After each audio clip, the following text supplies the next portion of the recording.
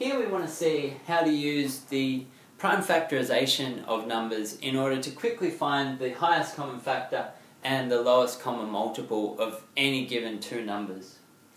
So I'm going to do examples with 108 and 168. So we start off by finding the prime factorisations of these numbers, and we can do this with the factor trees. So remember, with factor trees we just find any two factors of that number that multiply together to give it. So here I've got 12 times 9, it's in the 9 times tables, and then I keep on breaking down until I get to prime. So 12 goes to 3 times 4, 4 goes to 2 times 2, and the 9 is 3, 3. And then with 168, I can start by, maybe I know that it's even, so I'll do 2, and I can see that half of that is 84. And then for 84, I've got 12 times 7, and 12 again goes into 4 times 3, and 2 times 2. So the prime factorisations I get for these two numbers are, let me write them out. So for 108, it's equal to 2 times 2 times 3 times 3 times 3, or in exponential form, that would be 2 squared times 3 cubed. And then 168 in its prime factorisation is going to be 2 times 2 times 2 times 3 times 7. Or in its prime factorisation, we've got 2 to the 3 times 3 times 7 in its exponential form.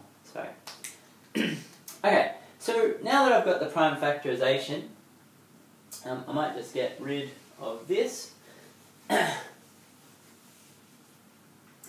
And so, what I keep in mind is that all the factors of 108 are made up from combinations of these 2's and 3's. So for example, one of the factors of 108, as we saw before, is 12. 12 is equal to 2 times 2 times 3. So you see it grabs the two 2's and a 3. Another factor of 108 is, say, 54. And 54 is 2 times 3 times 3 times 3. And so it uses one of the 2's and 3 of the 3's. So all of the factors of 108 are some combination of up to 2 2's and up to 3 3's, whereas all the factors of 168 are some combination of up to 3 2's, a 3 and a 7. So I use that fact in order to say, okay, so I need my highest common factor of these two numbers needs to have a prime factorisation that's present in both of these numbers. So to be a factor of both of these numbers, its prime factorisation has to be all here. So what we do, the upshot of all this is we can make pairs.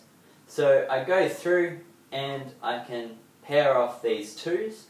So my highest common factor is going to include 2 in its prime factorisation. I can make another pair of 2's like this, and so there'll be another 2 in the prime factorisation.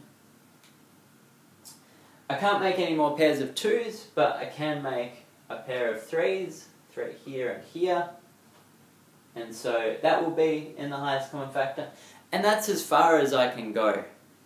So I can't make any more pairs, so this must be the highest common factor, and so the result is 12. There are no other numbers that would have their prime factorisations in both of these numbers.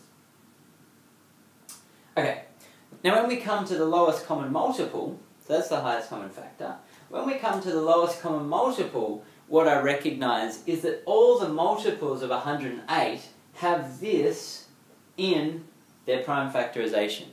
So we're going in the other direction. If you look, let's have a look at a few of the multiples of 108. There's 108, and then 216, and then 324. So 216 is 2 times 2 times 2 times 3 times 3 times 3. So you see it's just 2 times, and then this part here is our 108.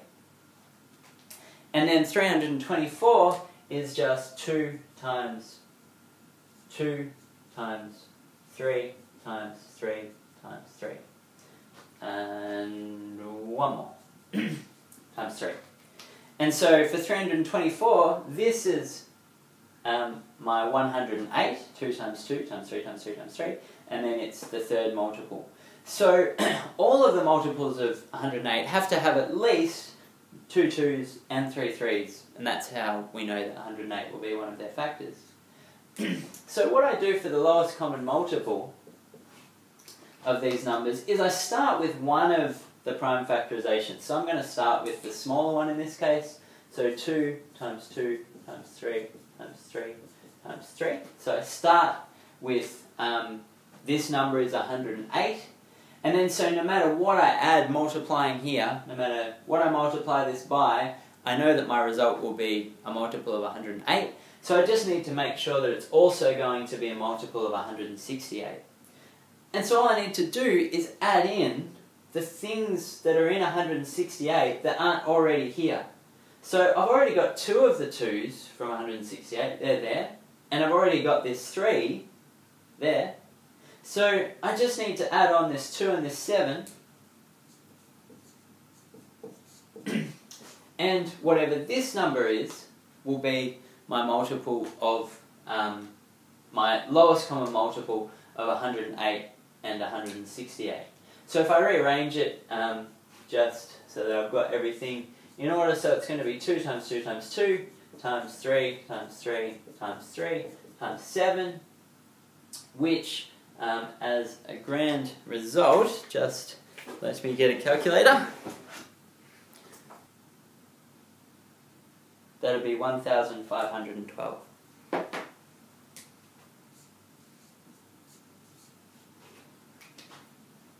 So my lowest common multiple is 1,512, and my highest common factor is 12.